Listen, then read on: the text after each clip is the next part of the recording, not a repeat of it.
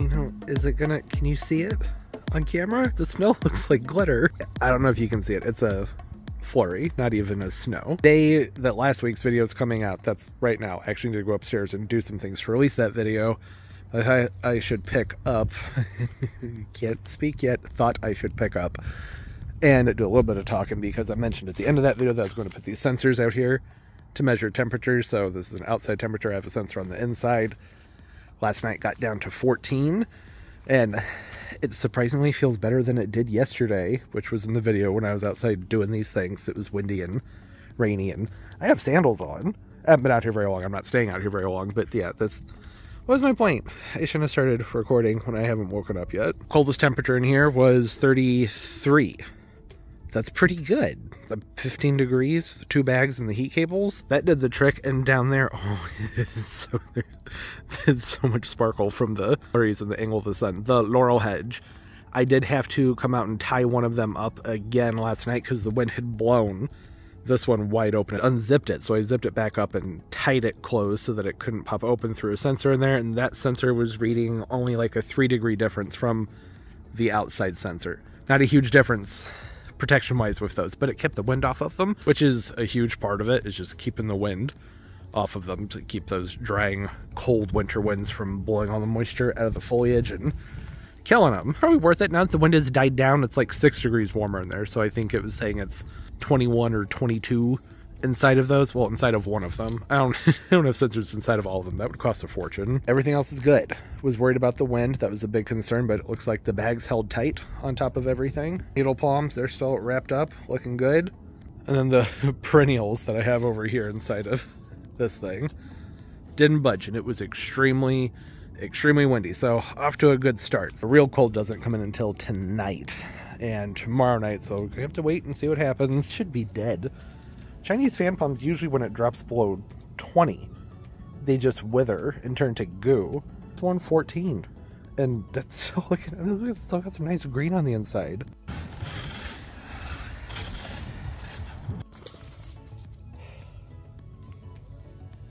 You need to go potty. Go potty.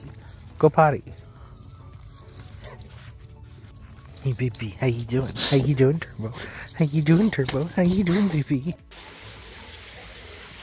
I cannot wait to get these plants out of here. It's only been about 5 days, but it feels like a month. Anybody else feeling that way this cold? It's just being stuck inside when it's below 0. I don't go outside very often. My plan had been that, you know, last weekend I did the whole covering up the plants, getting ready for this polar vortex, Arctic blast, whatever we're calling this extreme cold that's been going on. And then this week I would be able to move the plants back out. Not the mule palms. They're going to stay in here probably until March. But everything else, all of this, it was supposed to go back out. But a few days have passed, 5 days since that video. And the forecast, as many of you know, because y'all live in the same country, a lot of you do, that there's a second wave. So they're probably going to be in here for a few more days. And won't be able to take them out until after the video ends. Which means there's not much I can do in this video. Everything I need to do involves a ladder. I need to have the ladders out to get some work done over here and do some work with the lighting. But the ladder's over there. See, I don't know. I just don't want to damage the plants. That's the thing. I feel like I could maybe get it out here. No, I don't think so. Even if I could get it over here, I have to move everything off of these top shelves. I'm thinking what I'm going to do is, hold on, should I back up and let everybody know what it is I was thinking about before talking about the plan? I've talked about it before. I would like to bump these shelves up just a little bit. This one right here, probably take it up to the top, allowing more space right here. Well, a little bit more space because I also want to bump this shelf up too, because the bottom shelf needs some more height to it. So this one would have a little bit more height to it, but not much. It's going to stay about the same. These will be closer to the grow lights up there, which they don't really need to be. Everything up there is doing fine. Same thing with this shelf. I can move this up some, but I don't necessarily need to because everything that's up here is doing just fine. I mean, look at all these flowers. You don't get those kinds of flowers if the plants aren't happy and if they don't have some good light on them. But I could use just a little bit more space right here and right there. but I need the ladders to do that. And also, because of the spider mites, which are, I'm not, well, they're not under control. I'm still spraying every week. If they were under control, that would mean I don't need to spray and I wouldn't have spider mites, right? But I'm staying on top of it, so they're not spreading rapidly, and I'm not seeing as many of them. So the spraying often is doing what it's supposed to be doing, but I don't want to jumble plants together. I know when they're this far apart, you think it wouldn't really make a difference, but just, it seems like the smart thing to do is maybe get a couple more weeks of spraying in before I have to take all these plants off of these shelves and probably lay them on the ground over here in order to make room to be able to move those shelves out. That, and once everything is out that's over here, once I have that stuff moved back outside, then I can scoot the mule palms over here, and that will allow me to be able to walk around these corners again. I need to water. Look at those pothos, they're so dry, but it's just not that warm in here. So that's a bit of a catch-22, isn't it? And the coconut, well, that thing's been on the struggle bus. The other coconuts are doing fine. I mean, they could be doing better, but considering it's January and they're indoors, things are looking pretty good, actually. But that one, no, it's not very happy. The point there is, I don't like to water much when it's cold. Probably about 60, 65 in here right now. That's about the best the heater can do when it's, you know, -8 degrees outside. That's the coldest that it got. We were staying between 3 and -5 probably for about 4 days. Some of the worst cold I've ever seen in the area, but you know, stuff happens.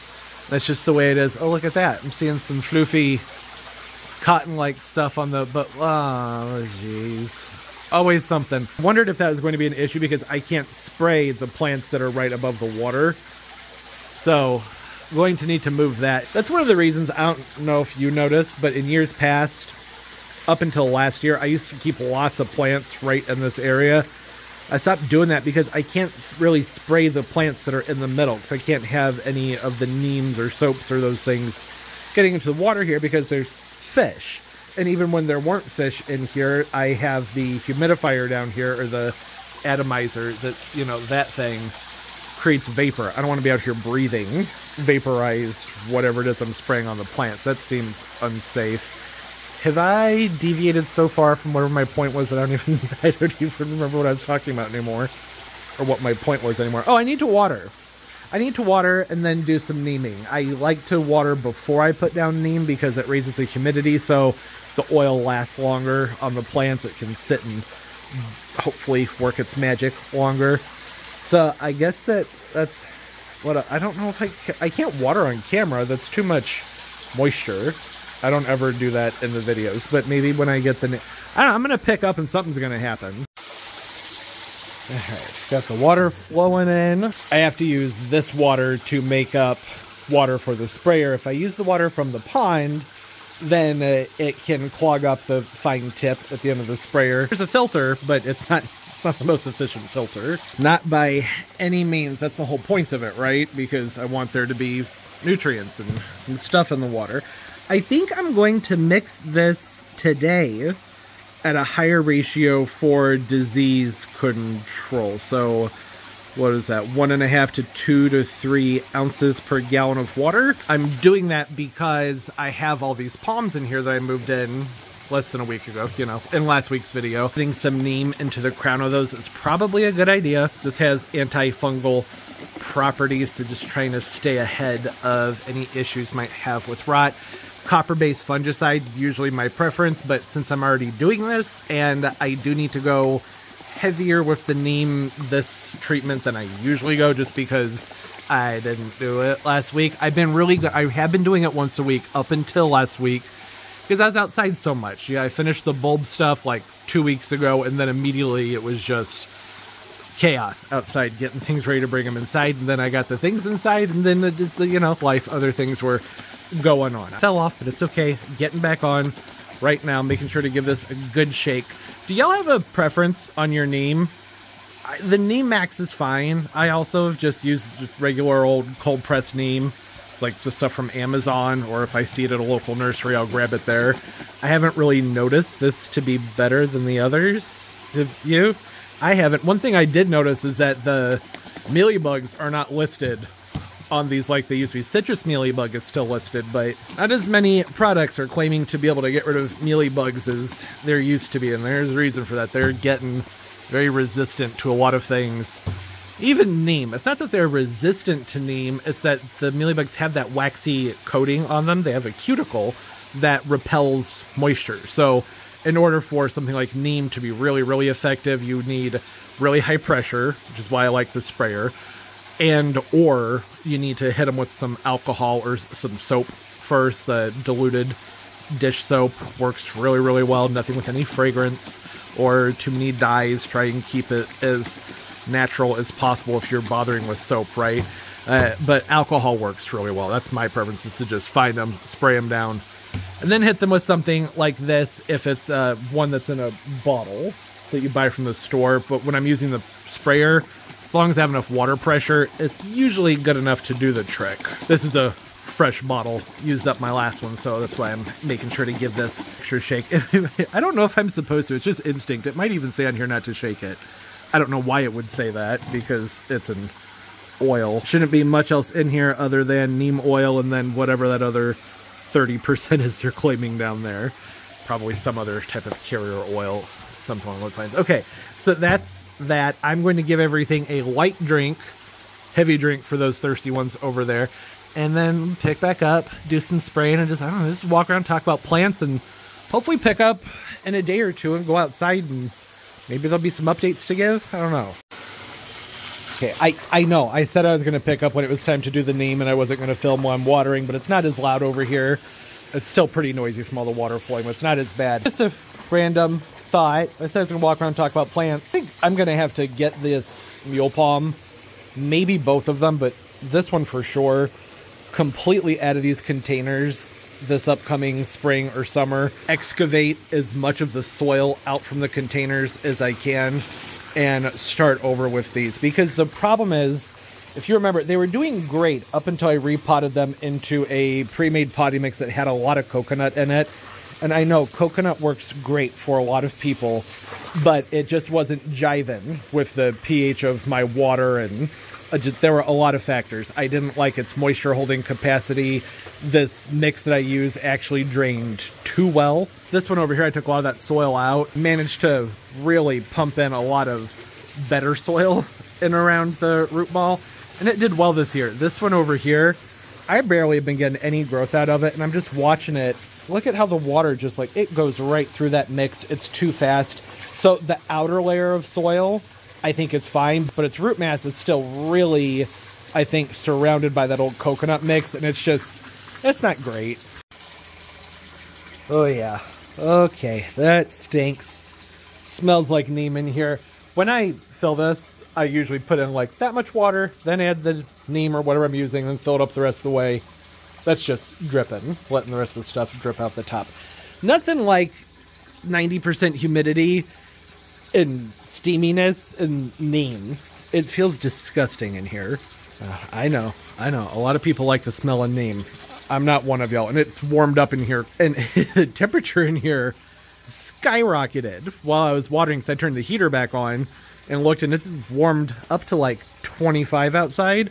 Well, it's 25 outside. The heater at full blast makes this place very warm. I shut that off. That's too much of a swing. That's not good for things either. And I do prefer to let the temperature drop just some, not a lot, 3 to 5 degrees when I water, just because that's pretty natural for the plants, and it helps with the VPD. That's the we're not going to do all that. Shouldn't even have started on that. Are you done dripping yet? It's the only thing I don't like about these cups is the drippage you get with them. So it's like, hey, nice measuring cup, but then it gets disgusting because of the oil. All I have to do is take it to a sink and rinse it out. This is what I use to remove the metals, chlorine, chloramines, and detoxify heavy metals. Might be necessary for you where you live. It's really not necessary here. I have never had many issues with that with my plants, unless we're talking about maybe Sarracenias, Nepenthes, carnivorous type boggy plants. They can be really sensitive. But when it comes to things like Calatheas and Spathiphyllums and some of the Dracaenas that we know can be more sensitive to chlorine, chloramines, and fluoride, I don't know. Never been an issue here. But I have to use that regardless because there's fish in here, so I have to put a whole bunch of that in there when it's being refilled. And this does have a carbon filter that it's running from, but still I like to put this in there to help detoxify the metals. I know nobody asked, just let now you know. Remember when I was talking about I like the sprayer for the pressure? Look at this thing. Boom. That's fantastic pressure. With the neem, I just get into the crown, like to make sure that there's enough that it runs off of everything, try and get at it from all different directions. The same thing I would do with a copper-based fungicide. I just really like doing it with this particular sprayer because see how it has that angled nozzle on there? It's so good. It makes such a huge difference. Makes it so much easier to get into that crown and really make sure I'm getting everything down in there. It's also nice for getting the undersides of the foliage. I don't know if you remembered when I first noticed that there were spider mites out here. It was from this Musa no-no that I was repotting, and I hadn't been spraying the undersides of the foliage very well. That just kind of tends to happen with plants in general. When they're indoors, it's a lot harder to get in there and spray the undersides of the foliage. But with that angled tip, look at that. I mean, you can't really see it from here, but look, that's so good. Really gets in there. Stand back further to really get up there. Clearly I need to pump this up some more. Losing some pressure already. That's the only thing about this sprayer. It has great pressure, but it also expels that pressure very, very, very quickly. Gave that a fresh pump and adjusted the spray. I had it in more of a stream to get into the crowns of those, but they really do better with more of a wide mist. Large droplets, but a wide mist. Does that make sense? There's nobody asked. I know. Look at all that steam. It's not steam. I wasn't using hot water. It's just moisture. Plants are letting everything off. Finished with all the neeming. One thing that I have to take into account, because I use the concentration for treating fungal disease and not for foliar application, but I still did it for foliar application, is that I think it would be smart to come through here in maybe an hour or so and give everything just a very gentle light rinse to dilute what's going on the foliage. I don't want to scorch anything, mainly the aeroids, and I also need to make sure to go through and pull the plugs in these containers. You can see there's water in the bottom. Not much, just a little bit from when I watered, and I'm allowing that to sit in these for, I don't know, like I said, probably an hour. I'll come back out here and pull the plugs, let those drain out, and then give everything a very gentle rinse. I don't usually do it that way, but because it's a higher concentration, I think that that would be the smart thing to do, just so I don't burn the foliage. Usually you have to use a lot of neem to burn the foliage, and I don't think I use that much, but just to be safe. It has smelled much more potent and neemy out here before, that's for sure. I know that sometimes neem even gives me headaches and migraines, and it's not that, I mean, it stinks. I'm going to have to change clothes and shower. I'm not going out into the world like this later on today because I'm going to reek of neem. But you get what I'm saying? I don't think it's that high of a concentration, but just to be safe, I'm going to do everything I just mentioned. The reason I'm going to allow them to have the soak is because you can also use neem as a soil drench. When you do that, it's at an even higher concentration than what I did for the disease treatment, but that will help flush out pests and things that are in the soil. And I don't have many suspicions of soil-borne pests, but a lot of the mealybugs I have out here do congregate around the roots, and then they move up into the plant, so it won't hurt to let things have a soak. It will help with fungus gnats, and those little pinchy guys that I have out here that I cannot stand them. I don't like them just because they bite. Like, they actually bite me physically, and it hurts the... What are they called? I can't remember. Earwigs. Earwigs. Lots of earwigs out here. There are a lot of different types. The kind I have that I don't see a ton of haven't ever done damage to the plants. I've had them around for years. They get kind of big. They're big guys. Not the worst thing to have around, though there are some that can be really detrimental and bad for your plants. Like I said, I figure just letting everything have the soak for a little while will help just cut back on some of the pests that are down inside the root balls of some of these. And hopefully this made a big dent in any spider mites that were out here, because I went really heavy with that neem. Not necessarily the concentration was heavy because it was the one made for treating fungal issues, but I really doused, went under and over, and to the best that I could. It's one of those things, you know how that goes. Always miss something, like the what is it, one of these plants over here. Oh, this Dracaena over here. It's harder to get with the neem because the pond's underneath there, so I always have to pull it back and spray it and then let it go, like, and then shake it, let a lot of stuff drip off and move it. I think I should just move that. Really, it doesn't need to be there. It's just blocking me from being able to water and take better care of things that are on the table. Let's put out some new growth. I don't know if y'all remember, it wasn't looking good a few months ago because it had been buried underneath construction supplies and I didn't realize it. That's a whole long story, but it's recovered just fine. It didn't actually look that bad considering what it had been through, but now that it's putting out new growth, I know that I can move it. That was the whole point there. It is really gross and steamy in here. I'm going to let this get some more water in it. Things are moist and sticky and stay in that way, which is what I wanted. That humidity, it's nice and high so the neem isn't drying up really, really fast. I'm going to come back out here in an hour, give a rinse. Up later, I would like to get outside at some point and have a look at how things are doing out there. You hear that? Probably not. It stopped. That was the sound of ice thawing and water dripping through the gutters. It's the next day. And snow is melting. It's 40 degrees outside. I have on shorts, which is kind of dumb. I'm actually kind of chilly. Little reprieve from the cold. It's almost 50 degrees warmer than it was just the other day when it was -8 degrees outside. I don't really know what I was thinking. I'm an update. There's still bags on things. I can't take the bags off because we have a second round coming through tomorrow. That's why this is nice. Being able to sit outside for a little bit and get some fresh air, but it's going to get cold again for a few more days, so I don't know what I was thinking. Guess I'll have to wait until next week. And really, a full evaluation of how things did with this cold, I can't really even say much about that with evergreens until the springtime, right? Because they don't show a lot of their damage until they start to push out new growth, depending on what you have, what you're growing. The laurels that are down there, they have been my biggest concern. Those ones that are in the green bags over there, because they were expensive and they're very sensitive to dropping below 0 degrees. I lost that hedge last year, but I didn't bag it up or put lights in there. Looking at the sensors, it looks like that area inside the bags where I only had one sensor for down there. So I have one inside the bag and one outside of the bag. Just the one on the very end. That's where it is. And then the one that's outside is over there by the light pole. Pretty high up and exposed. And it looked like it was only staying on average like 5 to 10 degrees warmer inside the bags at the most. What really mattered to me is that the colder it got, the warmer it stayed inside the bag. So when it was down in the negatives, it was still like 2 or 3 degrees inside the bags. I think it may have gotten down to 0 Fahrenheit. I'm talking at one point inside of those frost blankets, which isn't great, but they should be able to take a night of 0. Next year, if the hedge has survived this winter, then I'm going to double bag them. There's a huge difference between using 1 and 2 bags on these things.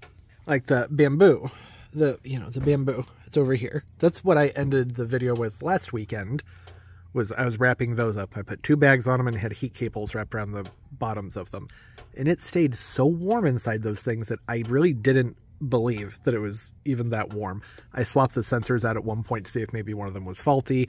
I thought maybe I had set the sensor that's inside of the bamboo on top of a heat cable, but I don't think that was the case because I then moved it and stuffed it like back into the bamboo where there's no heat cable. And it stayed like 15 to 30 degrees warmer inside of those containers than the outside air, which I was not expecting at all, especially because the heat cables never felt warm to touch, which isn't that unusual, because when I was out here messing with them, it was like -5, -4, something like that. You wouldn't really expect to even be able to feel the heat on the outside. So I don't know, we'll just have to wait and see. That's gonna be the same thing with the sable palms. I don't want to lift those bags up or mess with them when tomorrow it's supposed to be back down towards 0 degrees. I think maybe even colder. The forecast is all over the place. It has not been reliable at all. Like how last week's video ended with me being relieved because the forecast had changed. And the video started with me going, oh, it's going to get down to -9. That's going to kill everything. It's going to be horrible. And then as that video progressed, the days progressed and the forecast kept getting warmer and warmer and warmer. And then it changed to, oh, it's not going to drop below 0. And then the next night it was -8 degrees. I'm glad that I went through and still did things the way that I would have needed to do them, whether it was going to get down to -9 or stay around 0. It was just to be safe, because you just never know what's going to happen. One thing I didn't do that I didn't realize until it was, I guess I could still do it, but I didn't wrap the Little Gem Magnolia. I should have probably done that, but it's up against the house. It saw negative temperatures last winter and it had a little bit of damage, but not very much. Things do tend to be much warmer over there. You can see looking at the garden bed over here, the snow all melts from this point and over. That's where it melts first. It's nice and toasty over there. Of course, where the bananas are, not so much the case, but right from there all the way over to this spot in the garden, it's pretty toasty. So you just have to hope for the best, right? I didn't think that it was probably necessary to wrap it up since I didn't wrap it up last year. I think maybe at one point I threw a bag over it.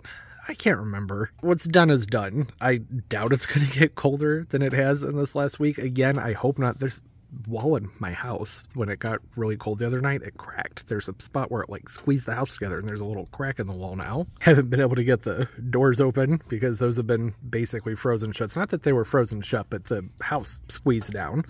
So I haven't been able to get that door open. You can get open, it's just very difficult to get it open. Haven't been trying to not force it, just letting the dogs out in the front, and when I'm able to pull it open, then they've been coming out here. The Labradors, oh my gosh, they love the snow. It has been nice coming outside in the snow. It was very pretty when you could still see it, but now it's mostly melted. I'm sure we'll get more.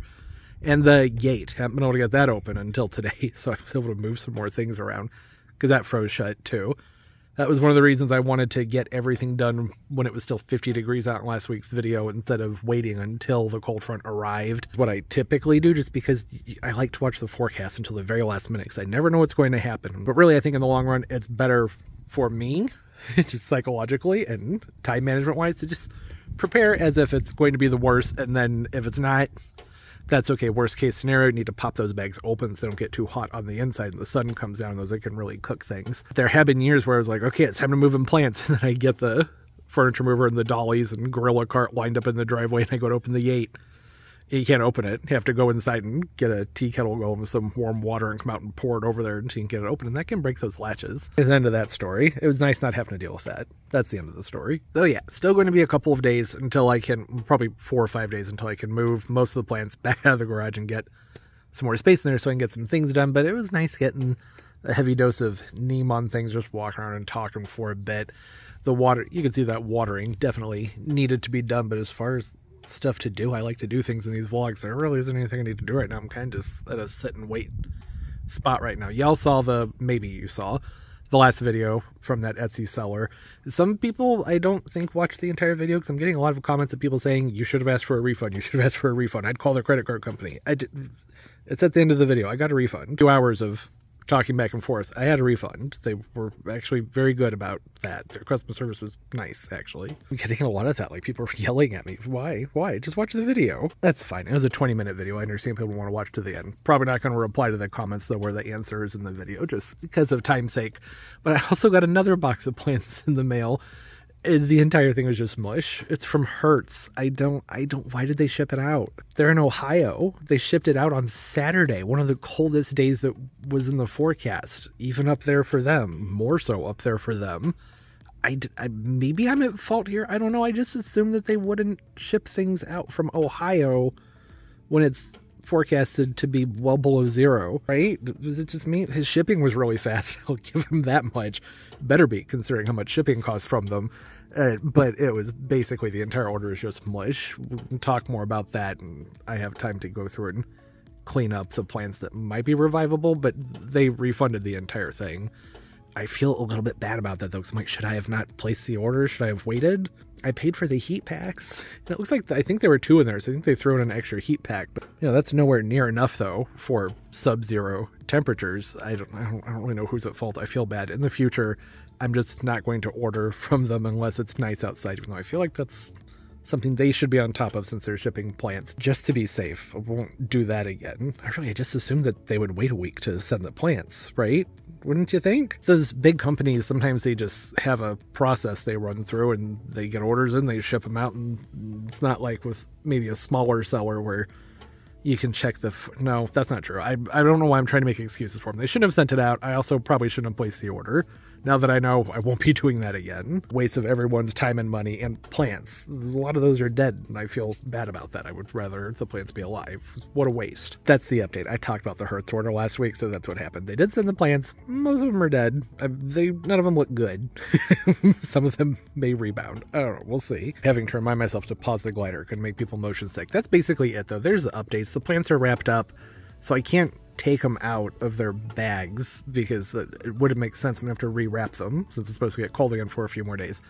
But hopefully next week we can have a better look at things, and I'll put all the sensors up on the screen, the graphs, and have an idea of what was most effective. My prediction: the sable miners that are over here, they're probably toast. Not dead, but I would be very surprised if their foliage ends up looking nice come March or April.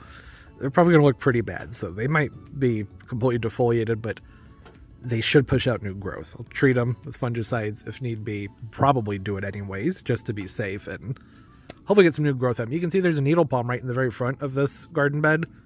I didn't even protect it. It's been there for years. It should be able to take it at this point. It'll have some die-off on it, but it kind of needs some die-off because I've needed to get in there and clean it out for a while, and it's hard to get in there because it's a needle palm. It's spiky. So I was like, okay, that's fine. Go ahead and just leave it and see what happens.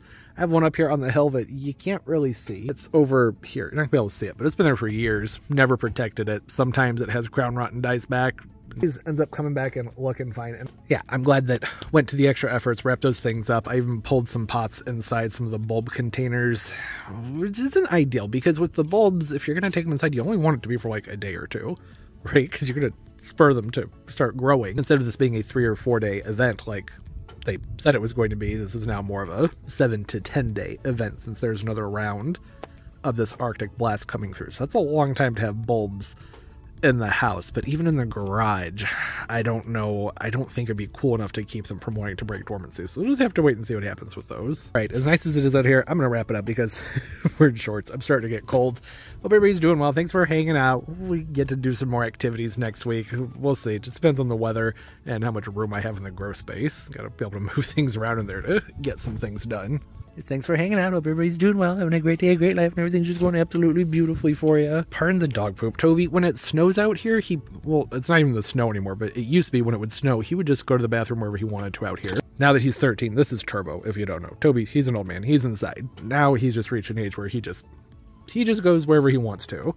Some of these things are pine cones. It's not all dog poop. They were under the snow. The snow just started melting. I'm going to clean it up. Don't worry. I didn't even notice it until Turbo came over here and I started petting him that there was a pile of dog poop that has melted out from the snow. My bad. Sorry about that. Of course, as always, and most importantly, everybody. Oh, you're so sweet. You're such a sweet Turbo. Keep on growing. Bye bye.